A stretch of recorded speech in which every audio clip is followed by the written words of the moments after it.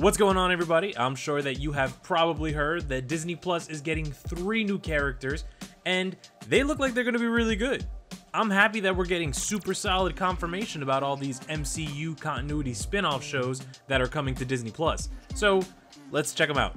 The first one is Moon Knight, who, if you guys don't know, and I don't blame you if you don't, because Moon Knight is, this guy's crazy, this guy is insane. He is basically white suit Batman mixed in with just mental nonsense. The guy is crazy, or at least he might be. Some people have said that his mental instability could only be described as actual magic. That's how insane Moon Knight actually is. And he has all the gadgets that Batman has. This guy has the most ridiculous weaponry ever. But then he goes a step further, because instead of just crippling people like Batman does, Moon Knight also has no problem with killing people. So there's that. And then we have Miss Marvel, who has gotten a lot of traction in the last couple years. And you might be looking at this and going, wait, that's not my Miss Marvel. No, I know, I get it. Hold on, listen, let me tell you what happened. So what happened was, Carol Danvers is Captain Marvel. And then this chick is an Inhuman who gets sprayed in the face with Terrigen Mist when they're just, being released all over the country and the rest of the world. And she unlocks her Inhuman abilities. Miss Marvel is a huge fangirl. I'm talking like just the nerdiest type of fangirl in the world. And she also gets to be a superhero and hang out with other superheroes. So she's just loving her life. But when she uses her powers for the first time to actually try and be a superhero, stuff doesn't go out well. That's not what I'm getting at. She decides to call herself Miss Marvel, which you can imagine there were some bumps, seeing as how Captain Marvel didn't approve this. And then we have She-Hulk, and people, I just have to say this, so that you know if you don't. These are actual comments that I have read.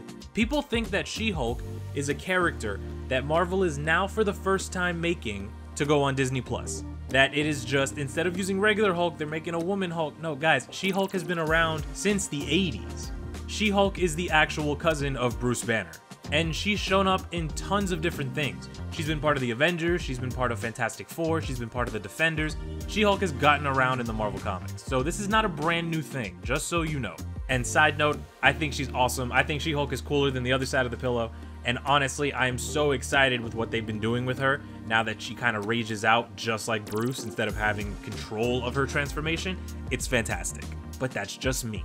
And even though these aren't new things that they announced, they did talk about the Scarlet Witch and Vision series.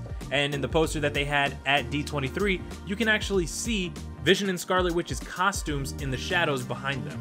This looks really crazy because they have this 50s theme, and I'm thinking that Scarlet Witch might have finally tapped into her reality-altering powers, and she's broken after Endgame, and now she is in a world where Vision is alive, even though he's not.